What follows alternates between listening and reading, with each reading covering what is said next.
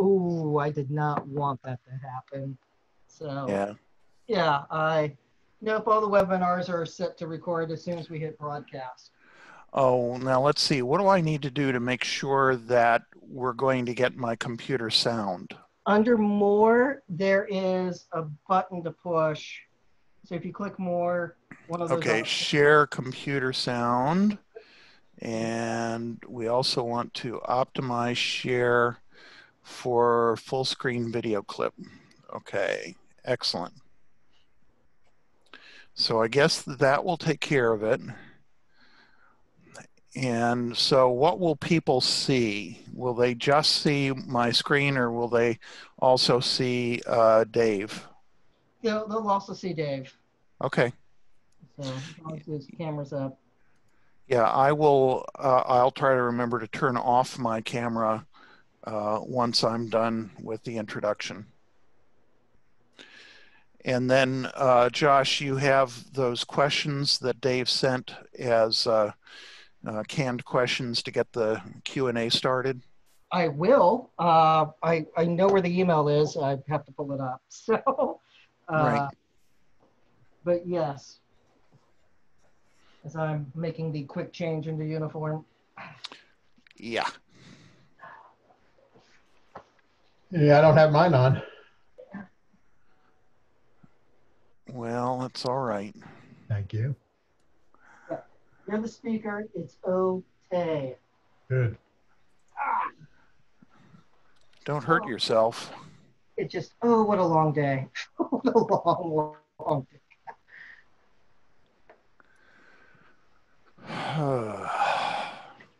Can you find the questions, Josh? I will I have time because Okay. that's later on. So Sure. 8 races at a time. It's dated, I see, July 25th at 11:25 a.m. Cool.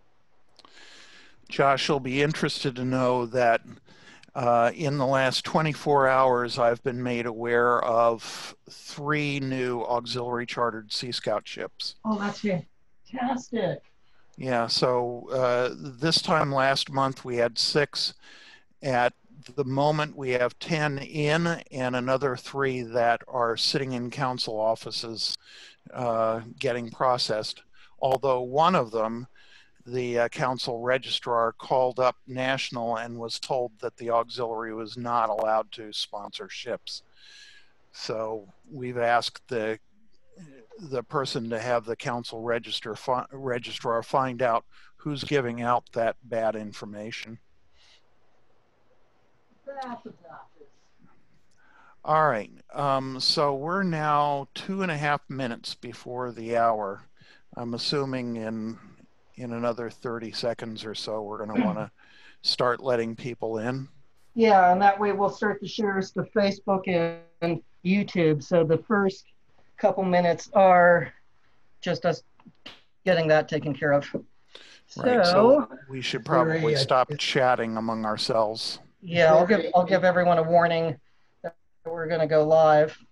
Okay. And is there a time that we're going to try to stick to strictly, or well, loosely? We definitely don't want to go over an hour. And if we can make it more like 55 minutes or even 50 minutes, that would be okay. When do you start the clock? When I first start talking or when you all start talking? When I start talking. Yeah, cutting into my time already, huh? It won't take long. Cool. All right, I'm going to start and but just to let people in. Okay.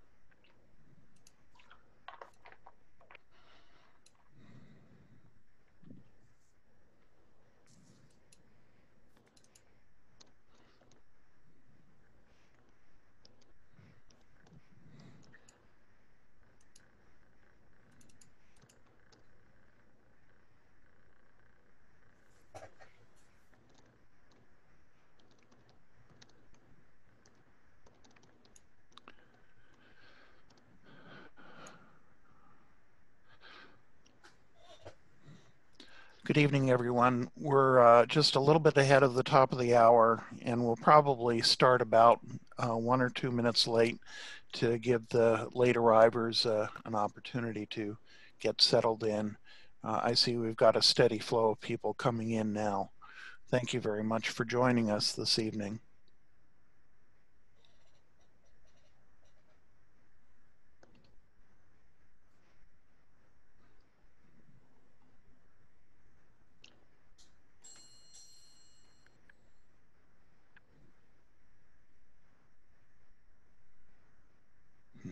We are also live on Facebook. So Okay. this is Josh Gilliland. I'm the chair of our marketing committee, and it's a pleasure to have you all here tonight for our Coast Guard Tech Talks video. And I'm going to turn the show over to Bruce Johnson, as it's now just 1800 on the West Coast, and we'll get started momentarily. Bruce? Sure, let's get going. Good evening, everyone. Welcome to the third Coast Guard Tech Talks workshop. These workshops are jointly sponsored by the U.S. Coast Guard, the Coast Guard Auxiliary, and the Boy Scouts of America's Sea Scout program. My name is Bruce Johnson, and I serve as the chief of the Coast Guard Auxiliary's youth programs. Our co-host is Josh Gilliland, chair of the National Sea Scout Communications and Marketing team. Josh will be coordinating your questions in the third part of the program. Coast Guard Tech Talks are held monthly on the fourth Tuesday of the month at 2100 Eastern, 2000 Central, 1900 Mountain, and 1800 Pacific time. Each program focuses on a single science, technology, engineering, mathematics, or STEM topic. These topics are chosen to support the Sea Scout Advancement Program. Next month's Tech Talks workshop will be on paddlecraft construction. Excuse me. Tonight's topic is marine environmental protection. Our presenter is Dr. Dave Gruber, Marine Safety District Staff Officer for the Coast Guard Auxiliary's 5th Southern District.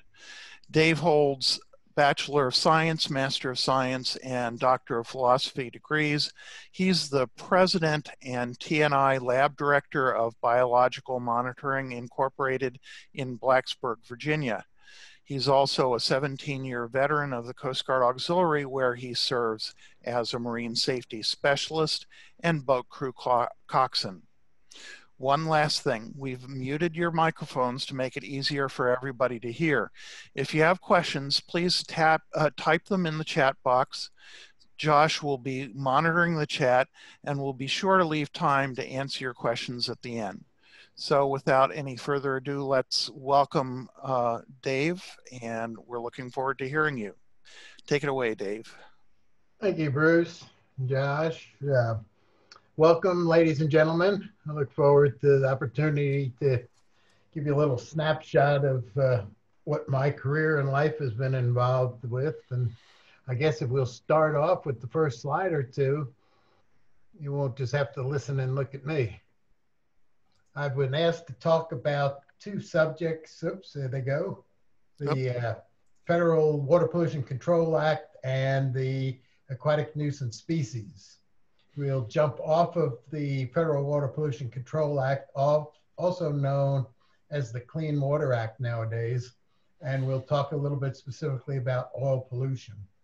At the end, we'll have some kind of homework that'll be posted out there somewhere for you all, and a little project that I think you'll find quite easy to build and construct, and would provide a good service to your local environment. So let's start off with that first slide there, Bruce or Josh, whoever's doing that.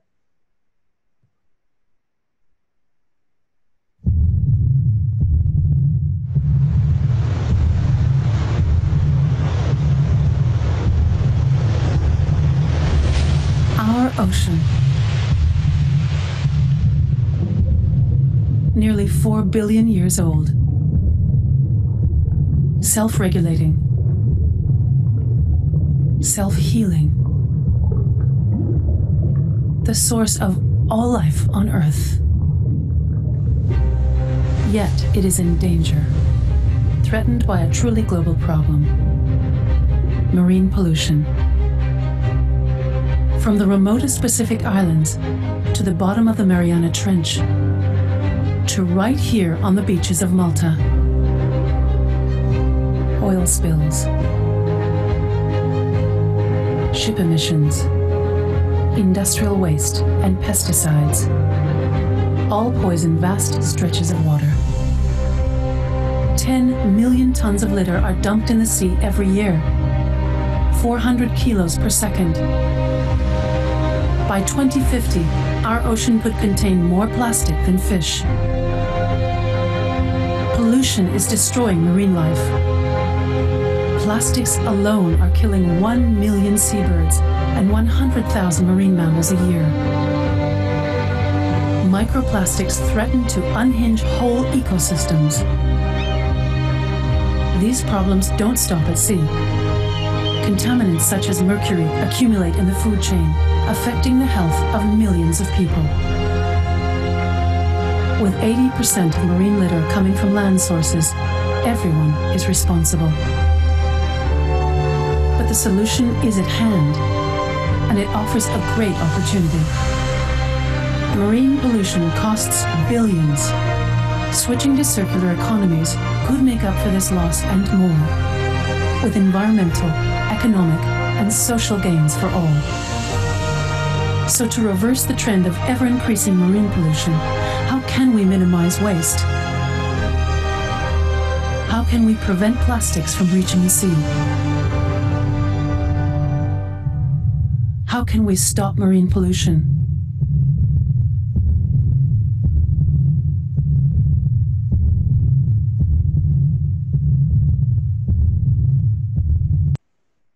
So how can we stop marine pollution? I think that's going to be up to you, your generation, to do something about it. I think perhaps we've left this entire earth in a bit of a shambles.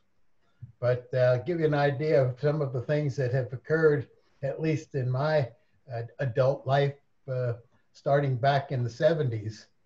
But in talking about the Federal Water Pollution Control Act, it actually has its roots going back to 1948. And although it made it unlawful for anybody to discharge pollutants from a point source into navigable waters, and remember those two terms, we're going to talk a hair about those, and that's some of your homework, point source and navigable waters. But although it was unlawful for that to occur, the Federal Water Pollution Control Act, the original one of 1948, had no teeth. It really didn't have any regulatory enforcement power. But come 1970, the United States started to consolidate many of the environmental responsibilities. And what came of that was the Environmental Protection Agency. And that was a new agency. And although that might have been before many of you were born, it certainly was not. I was already, I don't know, 30 years old practically when that came into be. But and you'll see that this law has continued on. It's gotten amended over the years. It's become known as the Clean Water Act. And there's been an awful lot of public awareness and concern for controlling water pollution. So before I move on, I mentioned that point source and navigable water. Point source versus non-point source.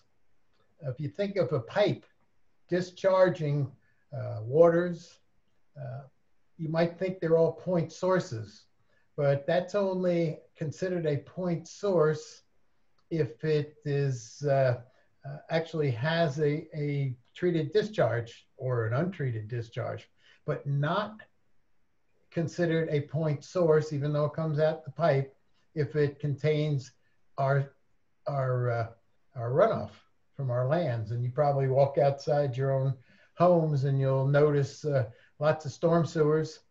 Maybe they even have little placards on them that say that this storm sewer discharges into the local body of water.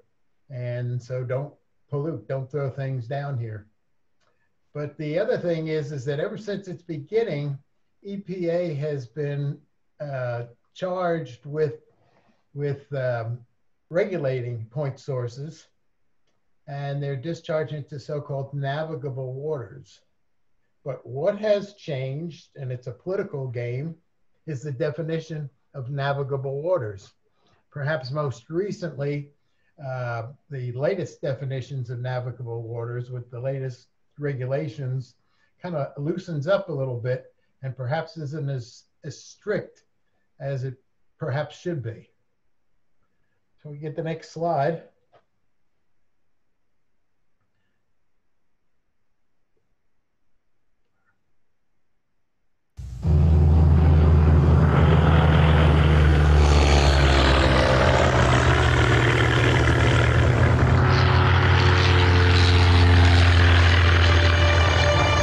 Pesticides had become a way of life in post-war America, and by 1955, the country was being treated with more than 600 million pounds a year.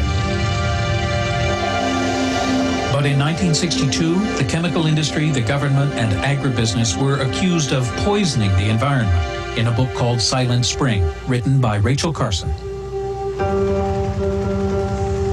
Can anyone believe it is possible to lay down such a barrage of poisons on the surface of the earth without making it unfit for all life? They should not be called insecticides, but biocides. Rachel Carson painted a nightmare vision of the future. Silent Spring polarized the nation, and the ensuing controversy changed the course of history. A great book has a flow to it, and it changes people's minds. It changes their outlook, and it has a long reach. Rachel Carson's Silent Spring is still affecting our thinking and our policy making today. The essence of Rachel's message was that we had to come to terms with nature and work with it and not against it. In a complex modern society, of course, that was a very radical concept. But in the sense of a change in our thought, I think she was revolutionary.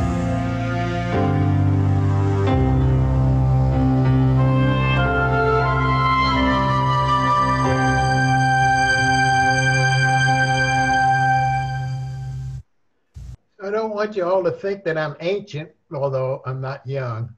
But when they talked about post-war America and some of that occurring back in 1955, I was 8 years old.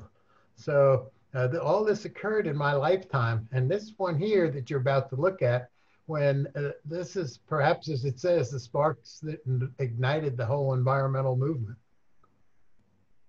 Go ahead. Well, Northeast Ohio has come a long way since a 1969 riverfront fire on the Cuyahoga River. Question, how did the river spark a national question? Question, how is the river positioned right now for Cleveland's future? The day began routinely, high temperatures 73 degrees, Sunday, June 22nd, 1969. Dissecting Cleveland, the Cuyahoga River was making its inevitable push toward Lake Erie, slow-moving water, but that day much more was in the river flow, which would thrust Cleveland into a horrible spotlight. Heavy pollution had spewed from the industrial valley into the river's flow. Overhead was a train crossing a trestle spanning the river. The industry-spewed oil slick was larger than a football field. The sparks dropping from the locomotive ignited the slick and created my volume down. Is that okay? Cleveland firefighters were called. When they arrived, it was then accelerating up onto the trestle and caught the trestle afire. At the Western Reserve Fire Museum, Paul Nelson shows the fire battalion's chief log of the incident. A witness to the fire was former WKYC Channel 3 news reporter Joe Mossbrook, who covered the fire. Mossbrook knew of many fires over the years, but on this day, there was some damage to the trestle. It wasn't destroyed by any means. It was just a small fire. But the small fire led to a big event. 50 years later, the Cleveland firefighter boat used that 1969 day is operational. Joe remembers the next day when Mayor Carl Stokes complained about a polluted Cuyahoga River. The mayor wanted to know what the state was doing about regulating the plants that were spewing their bad stuff into the river. Several weeks later, a national news magazine published the story, but used photographs from earlier, bigger blazes. Cleveland was called a disaster. But something good eventually came because the burn on the river ignited a revolution. Because of the Time magazine article that was out, but I think the nation really saw us as the guide stone for how we really needed to look at the environmental cleanup of the entire nation. This gave birth to the U.S. Environmental Protection Agency, the Clean Water Act of 1972, and a national consciousness on protecting the environment. The Cuyahoga has long been a working river. Heavy manufacturing exists on this waterway. So too does recreational uses. But question, can the two, heavy manufacturing and recreation, coexist on the same waterway? In other words, can both flow in the same direction? Yes, heavy riverbank manufacturing is still here, but cleaner. Heavy-fisted freighters still muscle up and down the Cuyahoga, but the water is clean enough for recreational use. But they just have to understand that they are on a working river, and the freighters have to understand that there are boaters around them. The Ohio EPA has judged the Cuyahoga River clean enough for consumption of its fish. 50 years after the river burn, Cleveland commemorates the fire. No celebration of the fire, but remembrance of the spark it gave to a national environmental movement which grew out of the day Cleveland's Cuyahoga River caught fire. Leon Bibb, Channel 3 News. I'll tell you, Betsy, we've come a long, long way in a half century since that river right over there caught fire. A long, long way. And it's not perfect, but we have made so many strides. And, you know, it's interesting. I think a lot of people don't realize that it was the Cuyahoga River fire that spurred the initiation, the creation of the EPA, which is now saving rivers all over the country. If there is a ground zero, if we can use that term, it is Cleveland. Yep. But we've progressed. All right, so in 1972, this Federal Water Pollution Control Act, through amendments, kind of evolved into the Clean Water Act. And it established now a permitting system for point source discharges. So it gave EPA a lot of authority. They were given the authority to implement pollution control programs, to hold the dischargers, hold their toe to the ground, and implement fines, big fines. They established water quality standards or criteria, which criteria would be the chemical specific parameters that are allowed to be in the water body segment in order to protect its designated use. These are some terms that you'll come across when you do your homework. Some of the designated uses you might find are recreational water, contact recreational water, drinking water, trout waters, put and take trout waters, a whole slew, depending on the individual state, of different water quality standards, their designated uses, and the criteria, the in-stream values that protect those designated uses. So this was a pretty heavy and significant law that came into effect back in 1972 and has continued to evolve. Now, one thing as we kind of jump into the next segment is that it also prohibited the discharge of oil or hazardous substances into the waters of the US. And if we can go on to the next slide.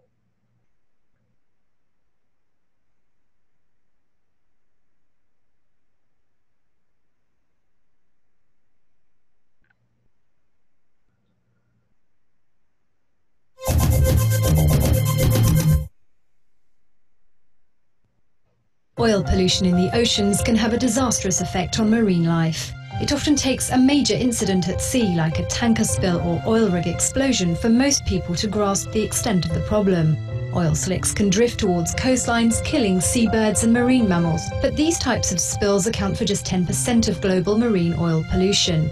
Most is produced by everyday maritime traffic, including illegal dumping and tank cleaning or onshore industrial activities. The ecological impact differs according to the location. Deep sea spills tend to be relatively limited and they clear up easier. As the oil becomes denser, it sinks, is broken down and destroyed by bacteria. Oil slicks on a rocky coastline or exposed beach can have a significant impact on marine ecosystems and take up to a year to be cleared away by wave action. Coral reefs are highly sensitive to oil pollution. Damage is often irreversible and coral regeneration can take up to 10 years. And pollution in mangroves or on sandbanks can cause very serious damage, lasting more than 20 years.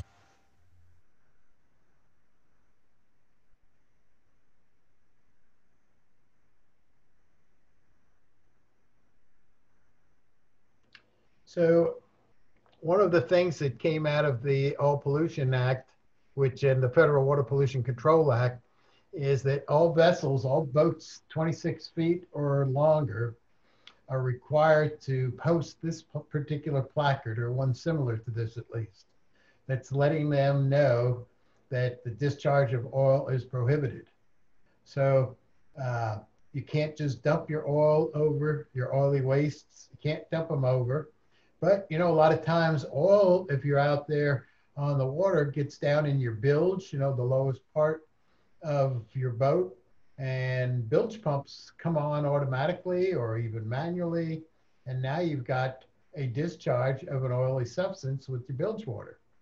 And that's illegal, and you can be fined significantly for doing that. You notice on this placard down at the bottom there, the National Response Center. Anytime you see a pollution event, learn that number, 800-424-8802. It's manned by the Coast Guard, and they will then in turn start the ball rolling and get the appropriate local agencies to deal with the pollution findings that you've seen. So don't be afraid to use that, National Response Center. Okay, next slide. Now we're going to kind of slide into what aquatic nuisance species are. They're invasives. They're non-indigenous species. They're organisms that weren't there originally. They weren't there. You know, sometimes you have to ask yourself with a grain of salt, is this good or is this bad? And when, how long ago? What do you want the Earth to get back to? Do we want it to get back to what it was like back in Pocahontas' time? A lot of philosophical questions. But in any case, these non-indigenous species certainly threaten the diversity and abundance of our native species. So they're important, and we have a number of acts that protect our environment from these aquatic nuisance species. And the next couple slides are going to talk about a couple of them.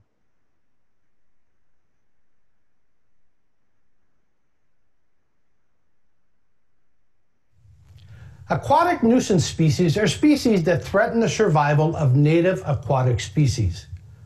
They are not native to that environment.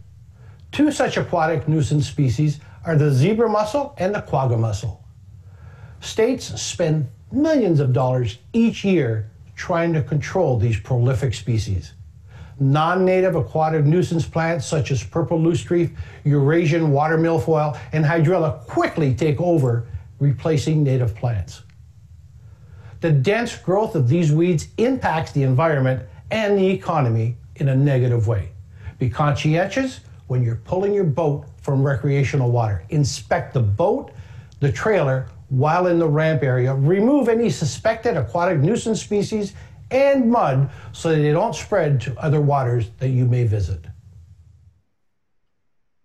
Now I'm going to play devil's advocate here for a minute before we get into this next slide, in that you saw these like zebra mussels. They get into pipes and they just totally clog up our water intakes, drinking water intakes, and they really do cause havoc. They're filter feeders, just like all bivalves.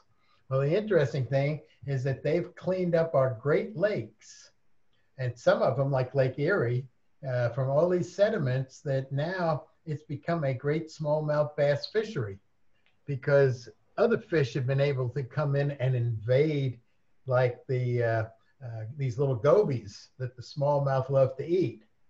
So this is a case of aquatic nuisance species, but if you were to ask the smallmouth bass fishermen, they'd say, well, this is a real good thing. And then the same thing with these aquatic weeds, like the hydrilla. They're a real nuisance if you're going to try to run your boat through them, if you want to swim in the lake, if you've had a real proliferation of these this aquatic vegetation. On the other hand, the fishermen, particularly the largemouth bass fishermen, have a saying that hydrilla breeds Godzilla. So it definitely provides a lot of habitat for fish, and they grow pretty big as compared to when they don't have these aquatic weeds. So in our local lake up here in Southwest Virginia, where I am, Claytor Lake, the residents, with the help of the Game and Inland Fisheries, the state agency, they decided to get rid of all the aquatic plants that they could, and they introduced a triploid carp, the Asian carp that would eat all this algae, and it did. It wiped out all of it. And now, from a recreational standpoint, the bass clubs really resented that. So it's a balance. We have to all share the waters. Okay, we can move on this one. The spread of invasive aquatic species in ships' ballast water has long been recognised as a major environmental threat, and this convention addresses it at the global level. So what does it mean for ships? From the day this convention enters into force, all ships engaged in international traffic must manage their ballast water so as to avoid the introduction of alien species into coastal waters. For most ships, that means either exchanging their ballast water or treating it using an approved ballast water management system. Initially, there'll be two different standards corresponding to these two options. The D1 standard requires ships to exchange their ballast water in open seas, away from coastal waters.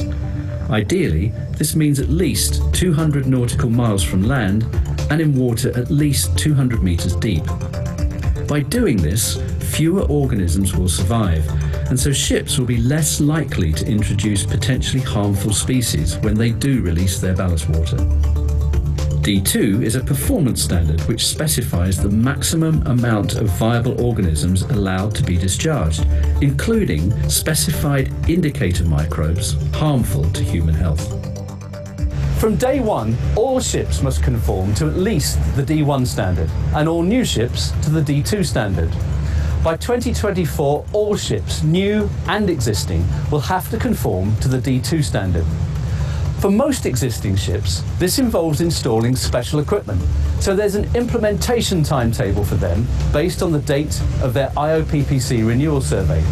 But implementation of the convention actually begins straight away.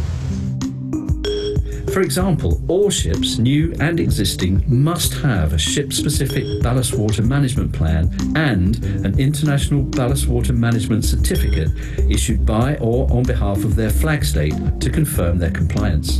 Not only that, all ships will also have to carry a ballast water record book to provide evidence that ballast water procedures have been carried out correctly.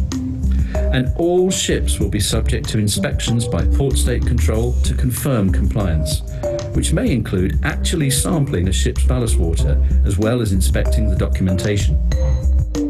So what does this mean for the environment? Well, it's good news, and again, from day one. The requirement to exchange or treat ballast water applies to all ships immediately and without delay, which means something that's been identified as a major environmental threat is being actively addressed. And IMO has delivered another significant milestone for the health of our planet. So I just want to make sure that I don't make too many assumptions that some people might not know what ballast water is and why it's important. And if you think way back to the early days of man in the 1400s with Columbus and earlier with the Vikings, these ships are pretty buoyant and they're not stable. You know, they when it come along a lot of waves, they're going to blow them over. So they load up the hull with weight. And one way to do that is just fill it with water. And that's what ballast water is. They're using it for ballast to keep the ship stable. Anyway, that's the bulk of the presentation. We have some, there's one more set of slides coming up after this, but first I want to make sure there's a couple YouTube clips where you could learn a little bit more about Silent Spring, and then a couple on point source and non-point source. The YouTube clip on jurisdictional waters as navigable waters. If you like to get into politics, or if you don't like it, watch this anyway, because this video was taken just after the recent Navigable Water Protection Rule came into effect here in the last few months. And I don't even know if it's been a few months, might just be a month or two. So, and it's eliminated some waterways that won't be protected by the Clean Water Act anymore. So what drives these regulations? I mentioned earlier that there's this point source pollution and a non-point source pollution. So if EPA has the power and was delegated the authority to regulate point source, how do we regulate the non-point source? So there's two ways. One is good stewards of the land. Just like hopefully you and me will do things, whether it's pick up trash from our waterways or even on land, do these beach cleanups. But if you look at some big waterways, what are the pollutants that are common to most big waterways are sediment, nitrogen, and phosphorus. And if the greatest source of those comes into through non-point sources, how do we regulate that? And the process of TMDLs, total maximum discharge limits, of the process that has evolved. It's in the original Clean Water Act of '72, the amendments. So this is the process. And if you look at that video clip, you'll better understand that the allocations that the point source, they clean up their, usually pretty good to get that, use up their allocation. And they want more. They would like to discharge more of their pollutant, perhaps, not always. Maybe they want to expand their operation. Well, if they go in and clean up some of the non-point source, then the regulators will allow them to discharge a little bit more of that particular pollutant. So that's, those are the, say, part of the regulation that's really driving environmental cleanup nowadays. There's some videos on oil pollution and the aquatic nuisance species you could look up as well. So I am told that you people want to have or need to have some kind of little project. And I believe the next slide is going to show a project that you could build pretty easily, a monofilament fishing line recycling bin. And the video is not the greatest quality, but what happens when people fill up this with the monofilament line, groups will take that back, like Berkeley Fishing Line. They will recycle their lines. So let's watch this video.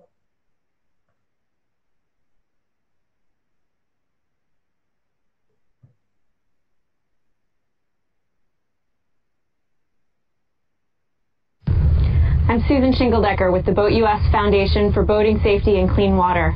Today we're going to show you how you can become involved in our monofilament fishing line recycling program. In just a few minutes, you can build a monofilament recycling bin of your own. Making your own monofilament recycling bin is fairly simple. You will need a 2-foot section of PVC pipe, 1 PVC elbow, 1 PVC female threaded adapter, 1 PVC threaded plug, adhesive, decals, and some signs. All of our pipe and fittings are 6-inch in diameter. You can order the pipe from a local plumbing supply store. Hardware stores usually only stock pipe up to 4 inches in diameter. In most cases, you will need to cut the pipe into 2-foot sections. To do this, we rented a 12-inch compound miter saw from a local hardware store. Other types of saws will work, it just depends on the volume of bins you are making. Starting with the 2-foot section of pipe, first attach the threaded adapter. Apply your adhesive. To apply the adhesive, first wet the PVC surface with a foam brush. Then apply a thin bead of adhesive around the adapter. Do not use too much adhesive as it does expand. Be careful not to get the adhesives on your hands or clothes. Fit the adapter on the pipe and tap on the ground to ensure a snug fit. There are a variety of adhesives you can choose from. Given our work with volunteers, we use a polyurethane adhesive that is less toxic and easier to handle than PVC cement. Next, attach the elbow. Ensure that any writing or marks on the pipe are positioned on the opposite side of the elbow opening so they will not be visible when the bin is mounted. Again, apply the adhesive and fit the elbow on the pipe. Tap the bin to ensure a snug fit. Next, thread the cap onto the adapter. Be sure that there isn't any glue residue on the threads before inserting the cap, or you will have trouble removing it later. We have drilled a drainage hole on the caps to allow water to easily drain from the bin. This can be done with a drill press or a simple drill. Finally, apply the decals to the bin. Decals are available on the Boat US Foundation website. Despite a large red no trash decal, trash often finds its way into the bins. To help minimize this, it is wise to locate your bins near a trash can. Your bin is now complete. There are a number of different ways to install your bin. See our website for suggestions. Once your bin is installed, be sure to check it regularly to empty it. As a safety precaution, wear gloves when emptying your bin. Never reach into the bin with your bare hands. A metal coat hanger or stick can help pull the line out if it gets stuck. A pair of nail clippers or small scissors are also good to have on hand. We have built an online tracking system that will allow you to enter and track the amount of line you collect. To enter your bin location, visit our website.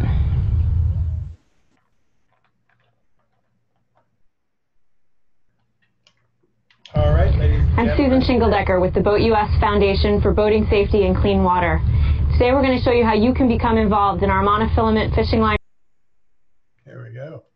So that's my presentation for this evening, and we'll leave it up to you to ask some questions if you have some, or even just some observations. David, thank you for your expertise and tonight in sharing about the Clean Water Act. We do have some initial questions that have come in. If anyone would like to ask questions themselves, please type them into the Q&A tool and we can go over those. So Dave, if the EPA can only regulate point source pollutants, how are non-point source sources of pollution reduced? Yeah, I think I did touch on that near the tail end. That's where that process of the total maximum daily load, or too many darn lawyers because there are a lot of them involved, comes into play. So when a wastewater discharger, an industrial or municipal one with a point source discharge, has a permit, it limits what his load of a given pollutant could be. It might be nitrogen, it might be sulfur, it might be sediment, it might be copper, all kinds of different criteria would be restricted. But if the water body, the TMDL process itself, it's not only a way to reduce pollution, but it's also a process to define the pollutants. So what will happen is the regulatory agencies typically go to these different water bodies in the state. They rotate around so that they try to get back to the same area at least once every 5 years. And they will assess the different water body segments to see if they're exceeding the water criteria. And if they are, then they have to implement a TMDL and the process of TMDLs and total maximum daily loads. So the total maximum daily load for any given pollutant is the amount that would theoretically make that receiving system clean and not polluted, or at least it would no longer be in violation of the Clean Water Act parameters. And they divvy up they allocate the loads amongst the point source and the non-point sources. And then they take aside maybe 10% of that and allocate it as a margin of safety. So here you've got the WLA, the waste load allocation that's given to industry and municipality to the point sources. And then you've got your non-point source. It's given the LA, the load allocation of that formula. And typically, particularly with sediments, that's where the greatest source of pollutants are. And when it comes to things like nitrogen, phosphorus, sediment, because it's running off our lands. We're adding too many fertilizers to our plants and lawns, and it gets into the waterways. So if industry wants a greater allocation, they will go in and clean up some of the non-point source pollutant so that they can get a greater amount allocated to them. So at worst case, it remains the same, but typically they have to clean up a little bit more to get a little less of that allocation. Hope that makes some sense. It does, it does. And another question's come in. And first it says, great session, thank you. And then the question is, what kind of projects do you think would be appropriate for Sea Scout ships? We are based in Annapolis, Maryland, and are looking for good environmentally related projects for our shipmates to pursue. Well, that's a lot of things that you could do there in the marine environment. There's a program going on in your area through the Virginia Institute of Marine Science and the local watermen. Now, the crab population, the blue crab population in Chesapeake Bay is kind of maybe even on the brink of collapsing. And so they restrict the crab catches, and that takes away from the livelihood of these fishermen, these commercial fishermen.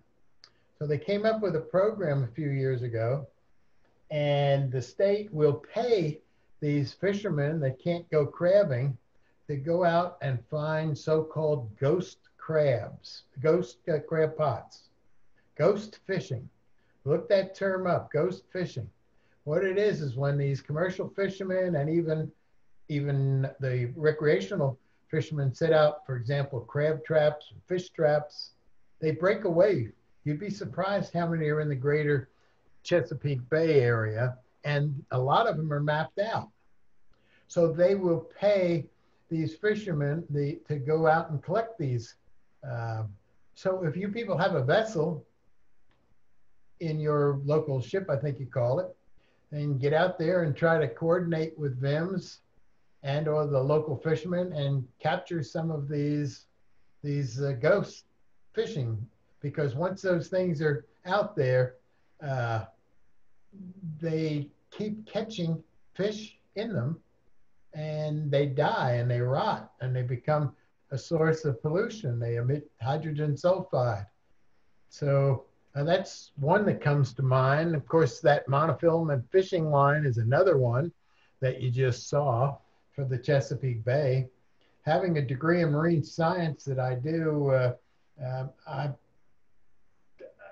what the local people are doing is cleaning up the beaches, cleaning up these watersheds that drain out there. So, Lord, I could go on, and you all should have my email. I think it'll get posted out there. Feel free to email me and ask me questions like that, and I'll come up with a bunch of other projects for you.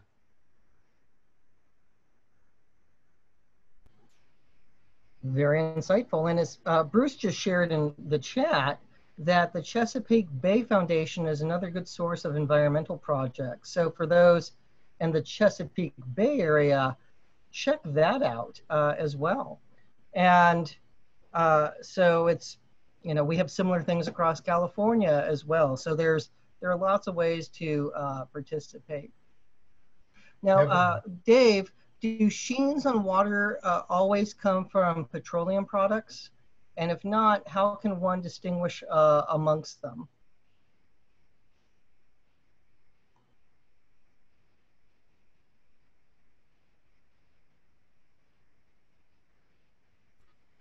if it's a petroleum, you can tell if it's a petroleum-based sheen using some of your senses. For example, smell.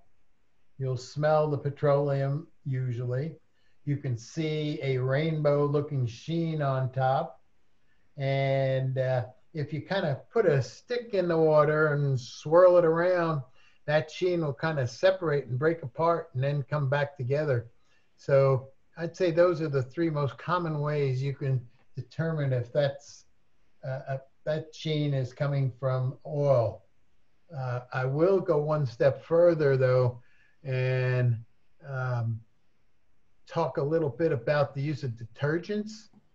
A lot of times you'll see an oil sheen in a marina, and the marina operators don't want to be caught with oil sheens at their facilities.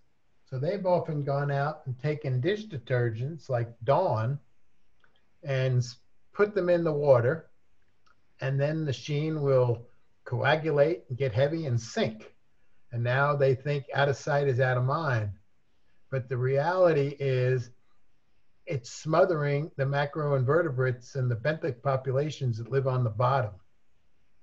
Now, that Dawn, for example, is a great washing agent and is used to wash those birds, and it's an acceptable product, the birds that are caught with the oil sheen in them, because that messes up, they can't preen, that's devastating for wildlife. And so Dawn is used to wash them. Now, to break up legally the oil sheens, such as occurred with the big Horizon oil rig, that disaster several years back, I'm sure many of you have heard of that one. They use dispersants, not washing agents, but dispersants. And that tends to break up the oil sheen into tiny little particles that will degrade much faster than big globules or big slicks of oil. Yes, that is a good point. And we just had someone on the Facebook Live stream comment that in their area there is an annual coastal cleanup and also several opportunities to rid the coast of invasive species. And I'm not sure what state the commenter's from, but California has that, and it's also generally in September. And I know other states do similar activities as well. So Dave, if you go to the Ocean Conservancy website, you'll find not only a lot of videos, little short video clips that are excellent resources, but they will also get involved with this national ocean cleanup and beach cleanup, and you report in and they tabulate how much trash has been collected each year during the ocean, and they'll show you on their site where there'll be in your state some areas to register for that cleanup.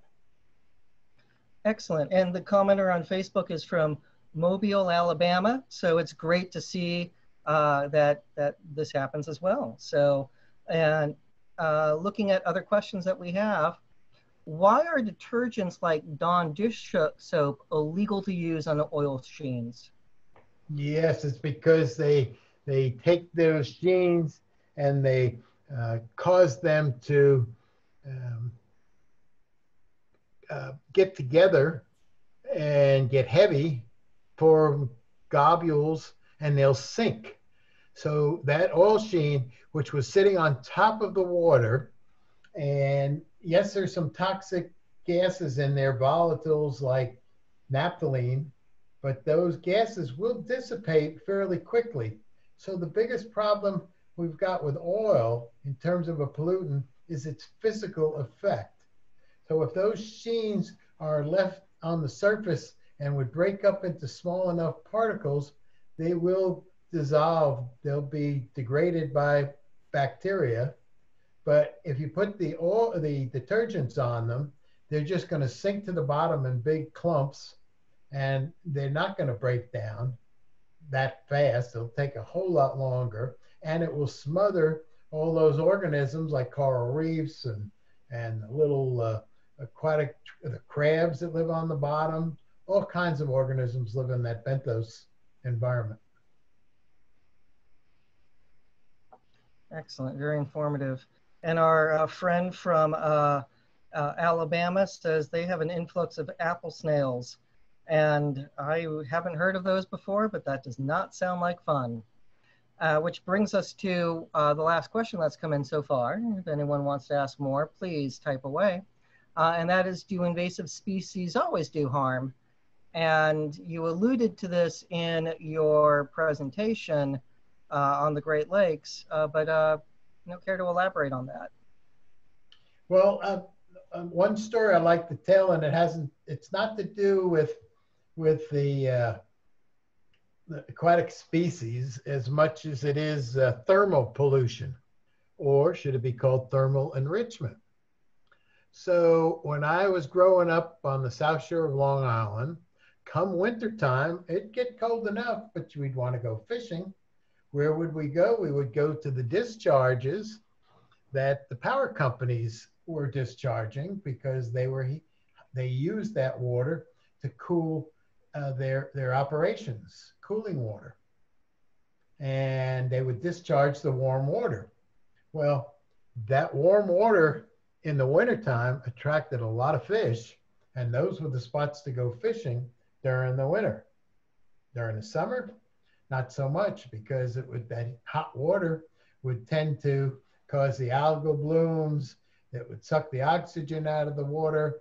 It would things would decay.